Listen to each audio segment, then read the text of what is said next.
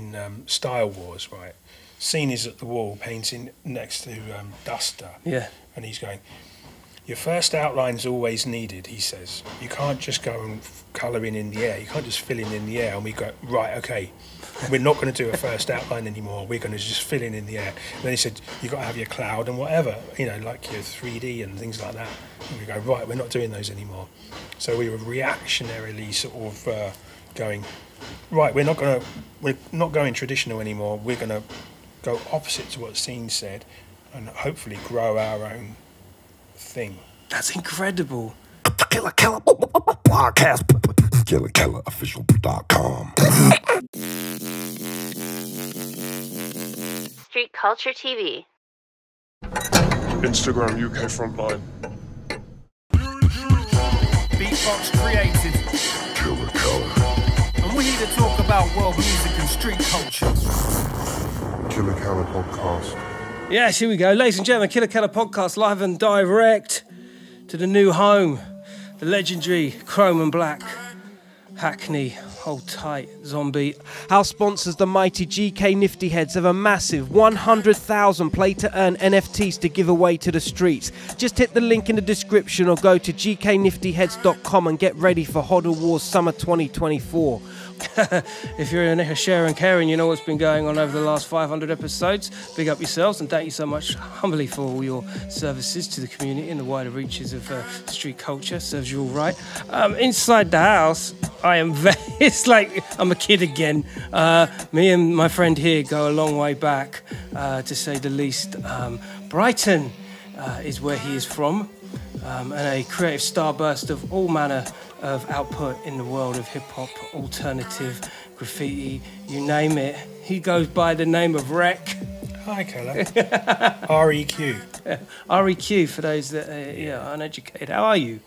All right, yeah, I've come all the way up to London. I walked from Farringdon. It was quite a long way. It's a nice day out there. Farringdon to Hackney is a long way. It was over an hour, but I didn't really know where I was going. Really? But it's nice being in Chrome and Black. The trains go over there and it feels really urban. You know, it's not like where I'm from at all. No, it's like a complete offset, complete opposite, isn't it? Yeah. What's Brighton saying at the moment? Well, it's the same as, well, it's not really, is it? all of our good halls of fames have gone, pretty much, yeah. The moon's been buried. Well, the moon got changed into warehouse space or something like that. Yeah. And then Black Rock is buried under soil, landscape gardening. Wow, really? I mean, it was an episode. It was one hell of a community in the 90s, wasn't it? Yeah, well, it just shows that you need those spaces. You need the spaces to paint, and then you've got the community that rises up around it. Yeah, if we hadn't had that and Tana Land, we used to have those little 4-foot boards. They were like our kind of testing pad back in the well, that was from 89 onwards. I distinctively remember maybe 95, 94. Young Killa Kela, you understand, coming into Brighton. Well, you weren't really a killer back then. You were just Kela. I was just a Kela. Yeah. It's only later on you. Yeah, that's right. I was a mop. I was a member of public. But then, I get to some dilapidated area. I can't remember it was. And I see Fuckest Uppest, REQ, She, and these amazing Martians and stars and shit. I'm sure you might remember it, but it was incredible. And I just jaw dropped. We had that spot called Davigdor Road and TFU, the Fuckest Uppest. We did a production there. It wasn't with She actually. Who was it? He had moved on. Jace. That's it. And Visor, Kev, Vinny Nylon. He was right in Buick. We all had different names in TFU. Really? We were the Fuckest Uppies, so we had to have fucked up names, yeah. It's part of the mandate of being into... No, but the idea sort of was that anybody could join the crew if we liked them. If they were a bit shit, then they can be shit. So Visor, he was doing the shittest stuff. And it was all right. And it was all good. Yeah, but Jace, if you remember Jason Brashill, he was 2000 AD. Serious cat. Comic book illustrator, yeah. And I might just add at this point, big up Euro, because, he connected dots. He did. Indeed, and he mentioned that. Well, yeah, because we had the two crews. We had TDK, which is the Dusty Nights, and then we had TFU. TDK was for the more expensive-looking the top-end pieces. stuff. That's right, yeah. And Jace was doing some really good stuff. And also his friend Jim Murray, who was an illustrator for 2000 AD. He'd never used spray paint before, and he just picked it up in an afternoon, and he was doing just the craziest characters. How does a person do that? I mean, just the ease of dropping into a... If you know how to layer up the colours, then you're already halfway there, and the rest is on and off. I mean, really, it's the on and off synchronisation that's the big problem with spray paint, isn't it? Yeah, and the lines, making sure that the lines are tight and things like that. Kind of, yeah. Or does that not matter? It doesn't have to, because I don't really paint linear with lines anymore. Hey, we've gone right into a good one. I like this. Yeah, you already... But what I want to know, because I've forgotten, is where did I first meet you? Where was that? It was in a youth club in mid-Sussex somewhere. Yeah, Where was that's it? right. It was in a place called Billingshurst. That's right. Was it Billingshurst? I was 13 or 14 years old. So I thought I was the bump king, but you I am the bump king. This is it. Don't let the podcast confuse you. Right. Yeah, right. man, it was mad. And I was probably like one of 8 kids at this youth centre. Yeah. And I only remember you, but I know there were other people there, but you were the one that wasn't just there. You wanted to be there. You had skill already, so yeah. I appreciate that, being so young and seeing a production system. I think it was an MPC, it may have been an MPC. Yeah, I must have borrowed that from Russ Rockwell, because I've never owned an MPC, so I must have taken that with me and sampled you beatboxing, and then I think you just sometimes need that example, don't you, of what could be done. Yeah, but then when I think of that time, and bearing in mind the age I was, like I just thought REQ was a beat maker, producer, DJ. Yeah. But then when I get to Brighton, I'm like, hold on a minute, the penny's dropping here. Like, you're multi-talented. Oh, well, yeah, but if you grew up in that era of hip-hop, you were looking up the 5 elements as it came to be known. So I did a bit of body popping. I didn't really do breakdancing, but graffiti, yeah. DJing, cutting breaks. So already looping up breaks. We were doing, everyone was doing that. In a way, collecting records, doing graffiti outlines, but really I come from a visual art side of things. So the graffiti, I was already an artist before I got into graffiti, so I could already draw portraits and stuff like that. So in a way, graffiti was a little bit of a kind of a hobby. Really? So it was easy. It was a bit easy for me, yeah. I guess with the 5 elements, as you mentioned, because we're going back of an age where, and I like to think I hold a certain level of crown to it. If you're part of that, the creative spiritual guide is hip hop. By default, you do lend your hand to the other disciplines, even if you may not be savvy or top of your game in it, but you've got to have an appreciation for it, haven't you? Oh yeah, because you're a kind of you're like a crew with all the different people fulfilling different roles.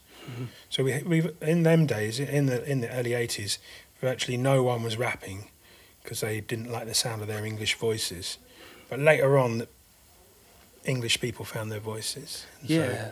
So, then proper British hip hop started being got made, didn't it? Yeah, but there was also, correct me if I'm wrong, you did stuff on Catskills as well, didn't you? Or did you do? Because there's a bunch of record labels on the South Coast. It wasn't Catskills, no. I got signed to Skint. Skint. That's the one. So what happened was, I'll just give you a quick little. I'd done a 12-inch cover for a band called RPM, who was signed to Mo Wax, and then Swifty, who designed Mo Wax sleeves, was doing this Foster's Ice street art thing around London, and he got me to paint one of these billboards. I got £2,000 to paint it, and I bought a sampler and a drum machine with that money, and that's how I started my music. That's incredible. That's amazing. So up until that point, you weren't really making beats like that? No, but I had quite a good schooling. I'll have to rewind even further then. 85, Norman Cook, who was in the House Martins at the time, he was putting on hip hop jams in Brighton, cutting breaks, and there's a lot of good old school heads and stuff like that. Anyway, we became friends, and he started inviting me in the studio while he was making his albums. So I'd go and make tea and just watch how things were going, and if he wasn't sure about a certain bit, he'd look at me and go to see if my foot was tapping, or I was. You were the old grey whistle test, basically. Something like that, yeah. Which was good, because I found out a lot of stuff, so I knew what all the mixing desk and all the effects were doing, and it was all reel to reel back then, Wow. And he went on to do some mad stuff. Yeah, but even on the back of that, I ended up becoming the stage painter for Beats International. So we went to many countries around the world with me behind the drummer doing live spray paint pieces. That happened? That's insane. You wouldn't get it now, would you? No. It would be like 3 8x4 boards behind the drummer, spray paint. No, it wouldn't happen just because of the smell. People did complain, but we were going, it was only on for half an hour. Yeah, it's art. It's experimental art. No, but he was inspired by the Clash, who had Futura 2000, and he wanted to do that because I don't know. He got bored with the House Martin things, I suppose. Yeah, so that's kind of my rough schooling. That's mad. And that was, so what era? What date was that? Well, I think I was already going on tour doing the painting, if that's what you mean, around 86, 87. Yeah, 86, 87 I was on tour painting. So Dub Bigger To Me came out. Yeah, that must have been in the 90s though. So it was later on then? There was a previous version. There was Norman Cook's International Roadshow, and we used to go up and down the UK to all colleges and stuff like that. Really? Yeah.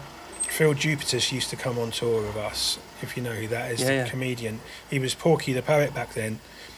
So I'm really going all over the place here, but I'm loving it. He was the first one. He had the karaoke tapes. He was maybe the first person in the UK to have a set of karaoke tapes. And we would use them, and Norman Cook would get up and sing a song in front of people, and then they'd hand out the list and people could come up and sing. It was just really bizarre. He wanted it to be this sort of almost like a travelling circus type thing or something. No, it makes sense, but it sounds extremely experimental. Kind of that era of Young Ones, I guess, and Red Dwarf. It was like alternative comedy type thing, because Porky would stand up and do a set. We had MC Wildski and DJ, who was the other Brighton rapper, doing freestyling and doing set pieces. We had a guy called Stuart on the congas, and we had the late DJ Streets Ahead used to come on tour with us, scratching and doing DJ routines with Norman Cook. Yeah. Wow, that's crazy. The South Coast coming into land and doing some crazy. It was quite an interesting era, yeah. That's Norman Cook though. He was firing off all over the place trying to make something happen. Yeah. And I got pulled along with it. We went to Japan and Australia and New Zealand and Africa. We went to Africa. DJ Streets Ahead came to Africa with us. So how old were you at that time? I must have been. That would have been. It's after '89, so it's in the '90s. I was already in my late 20s. How old am I?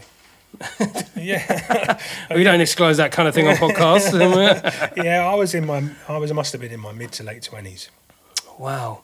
Yeah. But pole vaulted into public. Yeah, national. I saw it all. And I thought, okay, this sort of thing is achievable. So it's always good to have an example.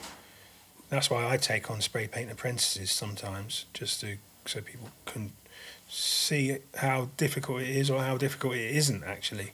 Because when I think of just sticking with that kind of travelling, touring thing, when I think of REQ and your style, particularly now, it's non-compromising. It's quite bohemian. It's got that.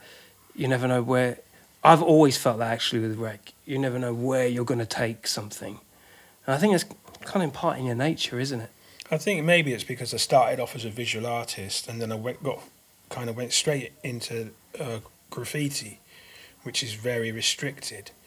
So it didn't take long for me to need to bust that open, just because creativity is just a rolling thing.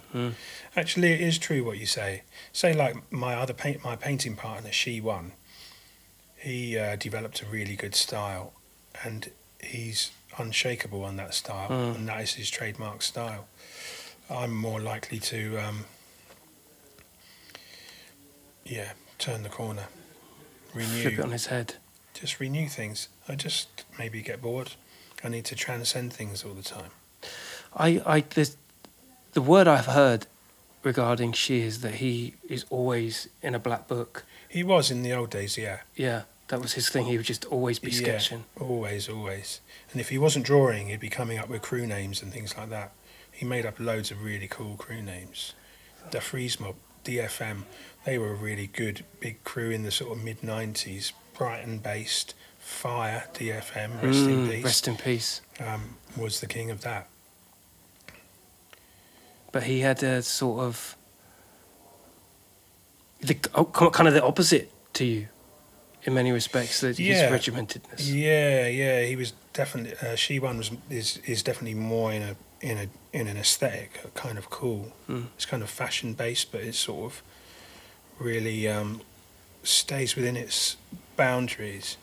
And I think maybe that's why he's a bit more successful than me. That they know what they're getting. Well, true, but to a point. But then, if you're in a crew, you kind of want the dynamics to be different. Yeah. Within the members. Yeah, but that was why we were good together. I think if you want to develop style, and that's what we were all about, you do need someone to bounce the thing off, really. Yeah. So where did it all begin then? How did you even get into? How did it come about? Was it just graffiti? Yeah. Beach Street. Really? Yeah. Yeah. I was at art college. I saw Beach Street, and then I went to this is in Eastbourne. I went to art college, and then I went into the library in Eastbourne. I said, "Is there a book about this stuff?" And they said, "Yeah, there is. It's called Subway Art." And I thought, I want it. And they had to order it in from a different library because not everybody had it back then. So that was my first. That was '84. So I started in '84 doing graffiti. I had to train myself. There was no one else painting. I didn't know anybody else who was into it. So I had to train myself in spray paint techniques. And that's the basis of the lesson that I give now. It's to do with doing circles and squares and lines without them dripping, that kind of stuff. Really? So you was self-taught the whole thing? Well, you had to, didn't you? It's not like America, you could have a mentor. There was no wing for me to go under. Yeah. That's all right. But I quite like that idea of being pioneers. A lot of, obviously, the original New York graffiti guys, a lot of them were pioneers, but then there were lots that were just kind of bubbling under. Yeah. I love the pioneer attitude. Yeah, and actually taking advantage of your situation where you didn't have those influences, but then you were figuring stuff out as you went. And actually, that's way more exciting, than nowadays. Where you've got all these different sorts of caps and everything, and it's all systematic to what you want. And the paint was not anywhere near what you've got now. Yeah, I was using a high coat back then, which was a butane propelled car paint. Yeah. Quite good colours, but yeah. Unless yellow and pink.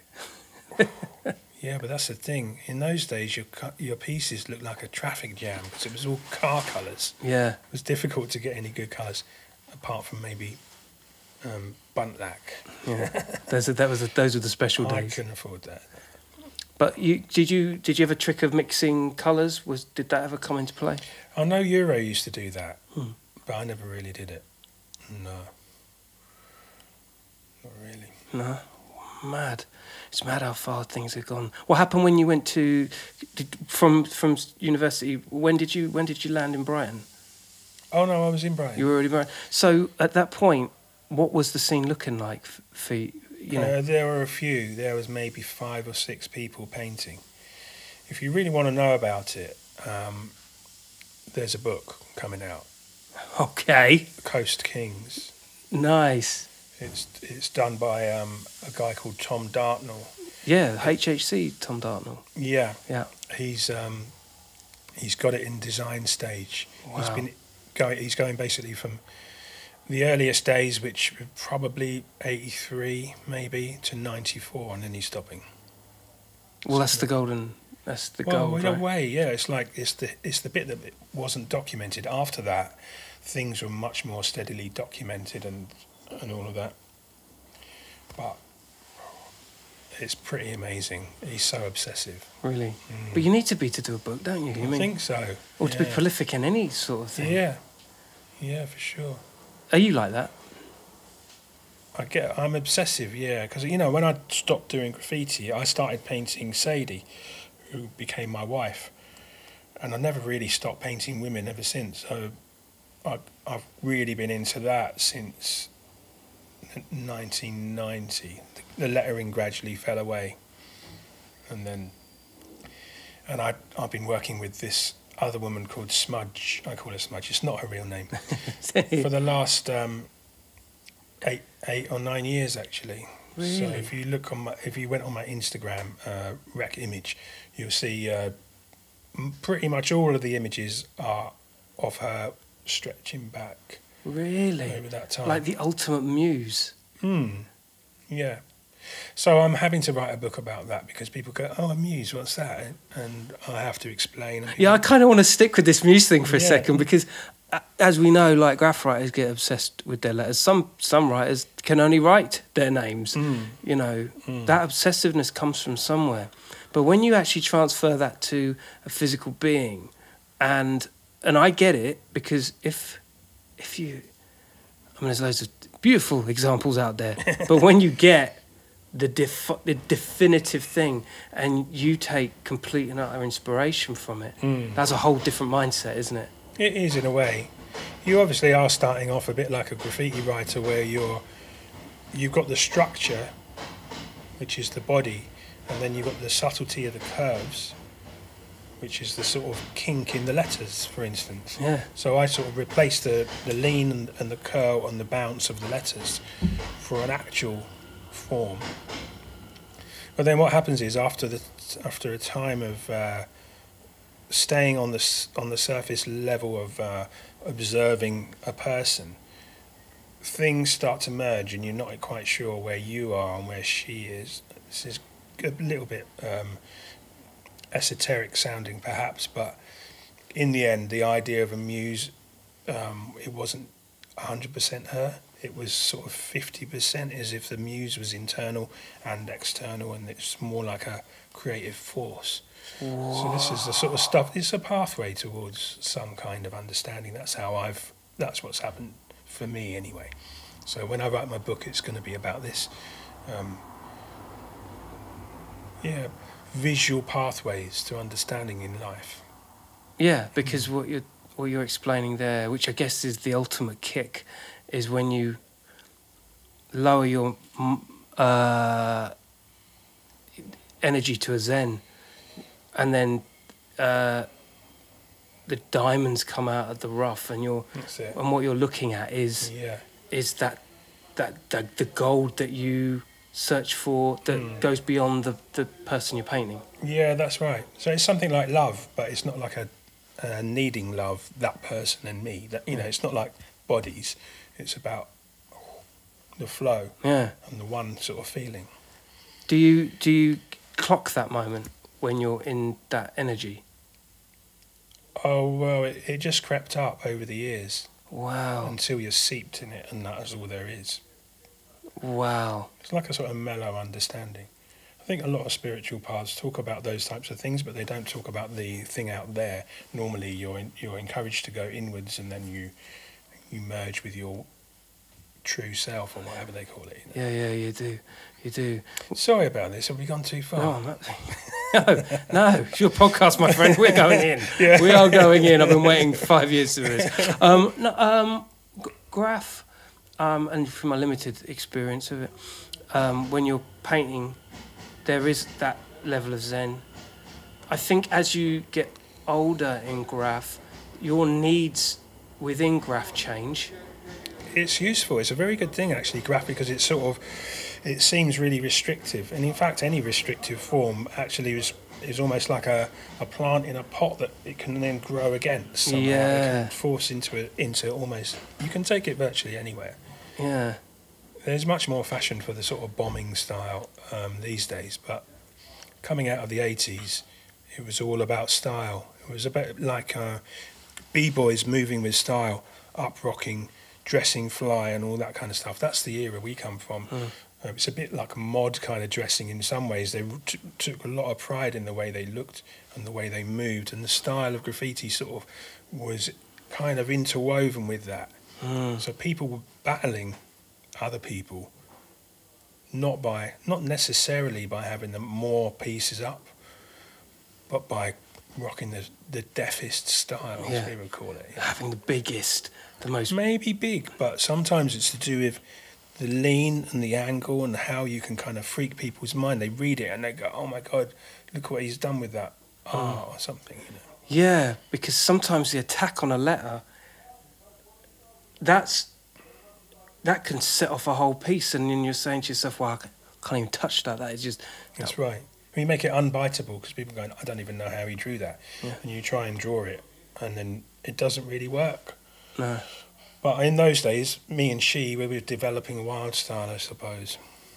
And yeah, we deliberately overturned the rules as we were handed them in Style Wars, right?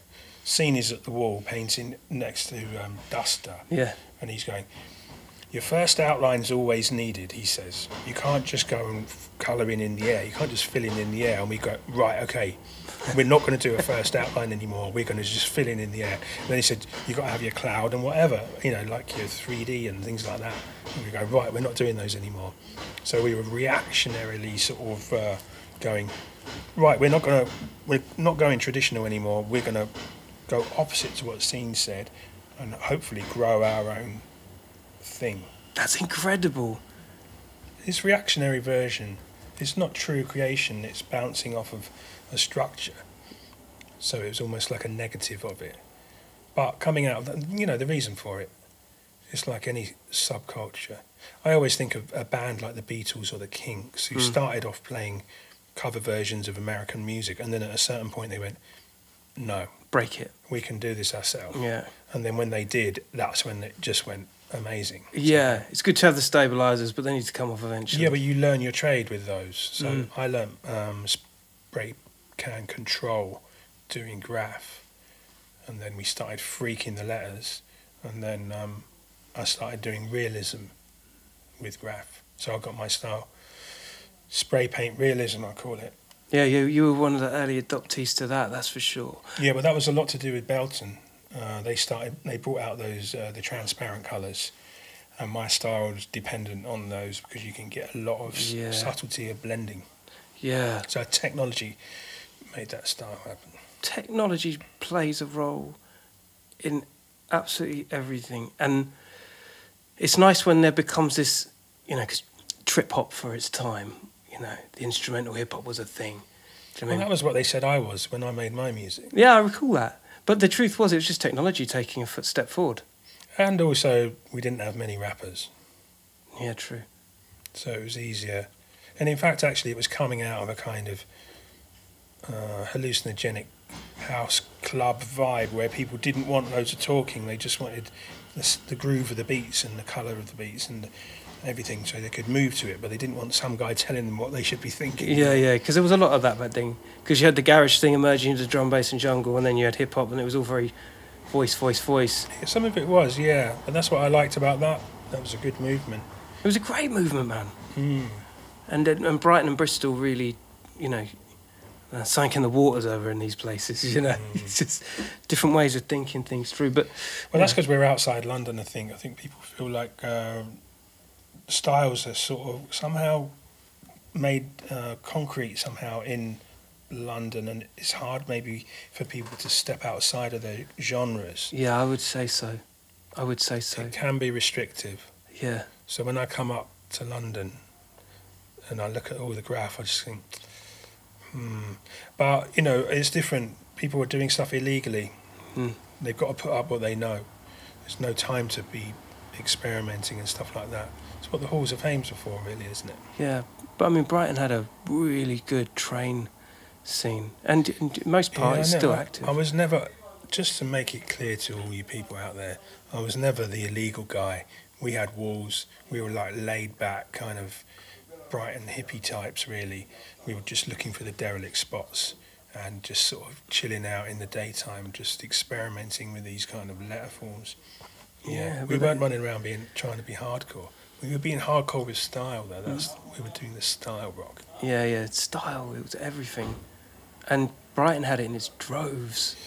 Yeah, it just took a few people to sort of... But the fact is, like I said, like we were saying at the beginning, we had the spots to paint. If you didn't have the spots to paint, there's nothing can develop. No one can come and see it. You can't build a reputation. So it's all about, like this shop here. We're in Chrome and Black. It's a hub somehow. People come here, they meet here, and then it's sort of a scene can develop around a little. Yeah, I might just add that the shop is open. I mean, we're doing the podcast, people coming in and out. This is exactly what it's all about. Yeah, I love that because we're right underneath the train line. It's just like, makes me feel so urban. I can't take it. Yeah, exactly. But moving on slightly, what other names were around at the time of Fuckistupist, and because from Petro.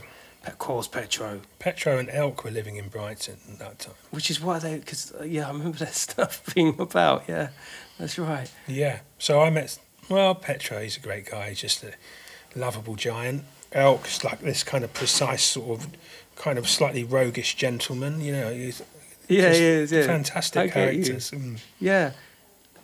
Siege, he used to be down there. Siege, yeah, as well. Yeah.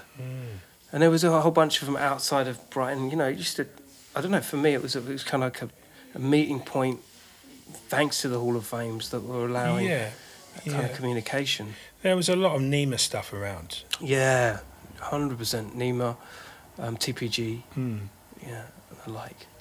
Yeah, well, that's kind of the era where, that was my golden era, I suppose. And then I just dropped out of it. I got into the music and I stopped painting walls. Because for my money, I would say that you were certainly up there on the street. There was... I can still picture your pieces now, both you and she.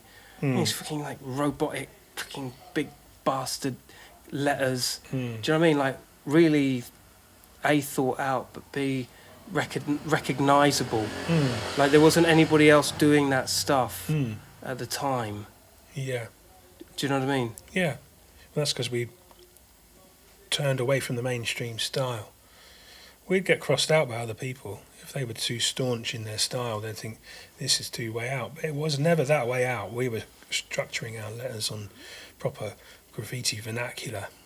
But if you hadn't seen it all, you wouldn't know it all. So if you hadn't seen all of the history, you'd think that we were really out on a limb, but actually we're just little nods here and there, all in the melting pot of our styles, It's kind of funny now because you being, almost like 20 years ahead nowadays, there's a lot of that.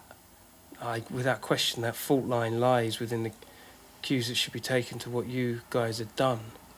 It's all gone. That's the interesting thing about Graff, isn't it? If it's not documented, it all just... It's like ephemera, it just sort of fades off, and then it's all about who's doing things now. It's like anything, really. You've got to be active now, really. But is it?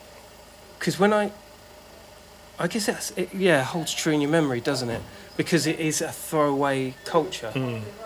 But that kind of is good and bad at the same time, isn't it? You could go on the internet and look up someone's name. So people could look up my name. But it's still not as good as turning a corner and just seeing, what? Who's it by? And go, this guy REQ, Yeah. That really, the impact fills your whole field of vision, and you go, what? Yeah. That. On a screen, on your phone, it's just like... Doesn't do it. But do you think people are sanitised by that?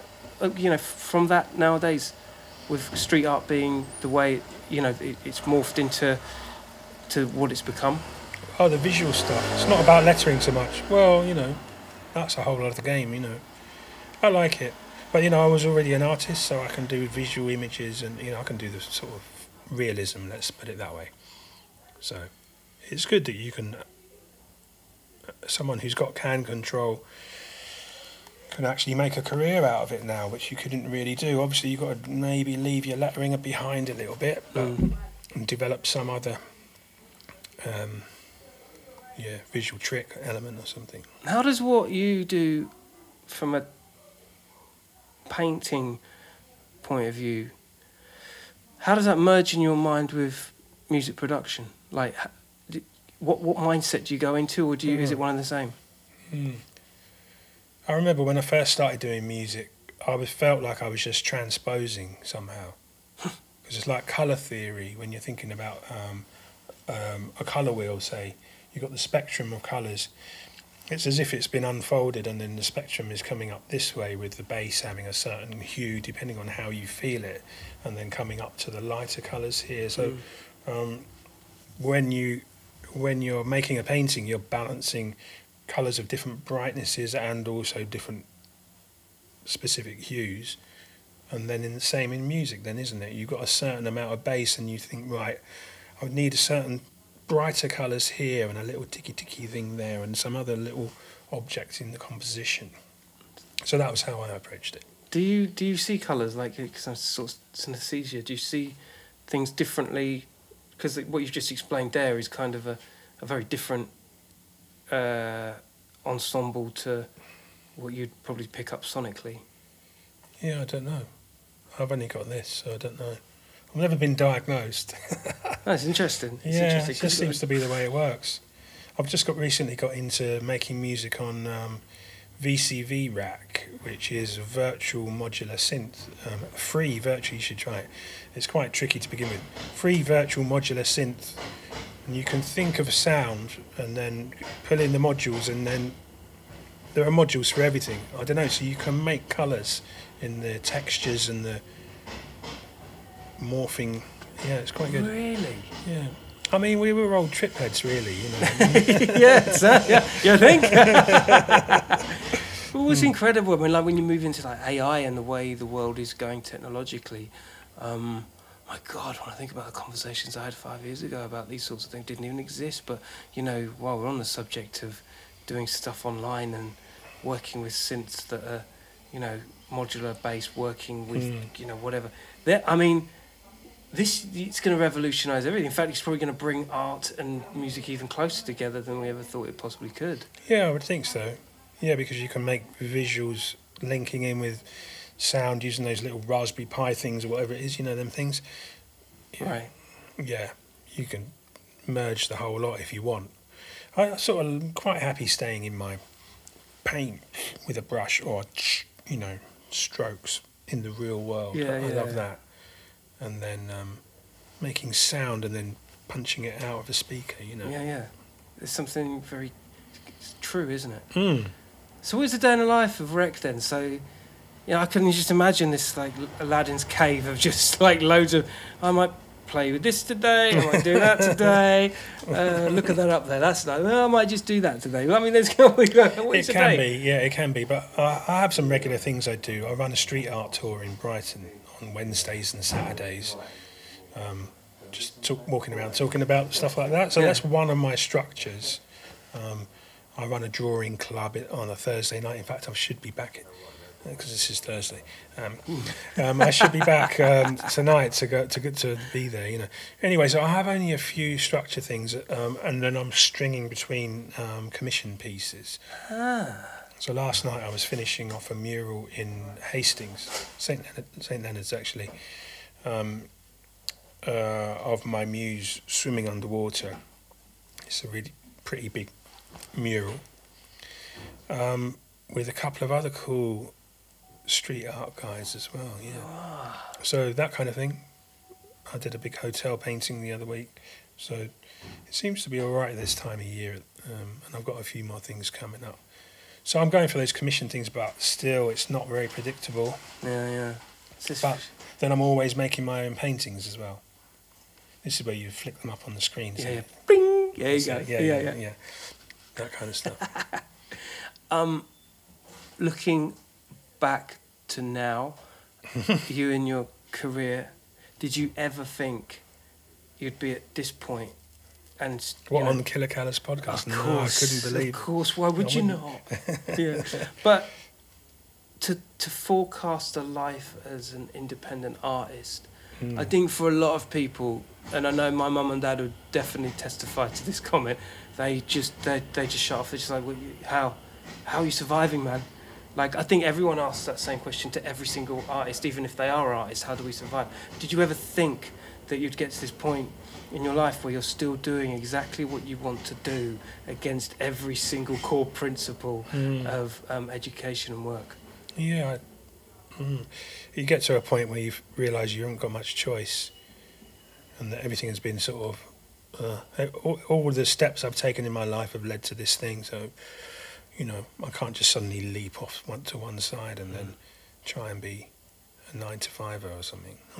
I'll have to retire soon anyway when I'm pretty old. Retire the 9-to-5 that you never had. Yeah, exactly. Yeah, my imaginary 9-to-5. Maybe you can skip that and just go straight to the retirement. Yeah, I'll just go straight to dead. I think that'd be all right. Art dead. Yeah, I hear that's the ongoing problem for a lot of artists. And then they get really popular when they have passed, right?